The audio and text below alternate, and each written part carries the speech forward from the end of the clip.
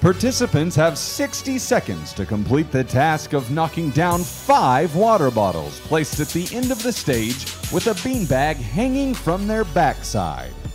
One at a time, players must use their hips and momentum to swing the bags and knock down the 5 water bottles.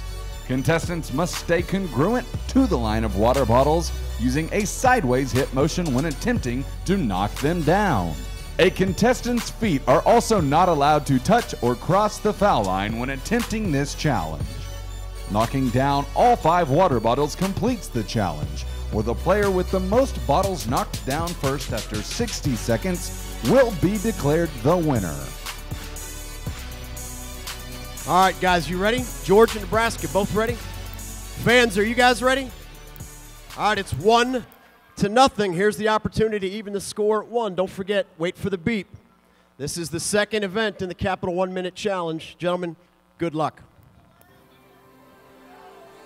The game begins in 3, 2, 1.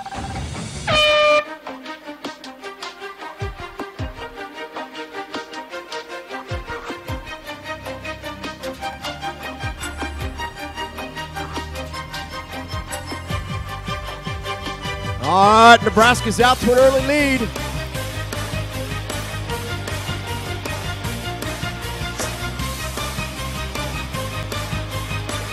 Oh!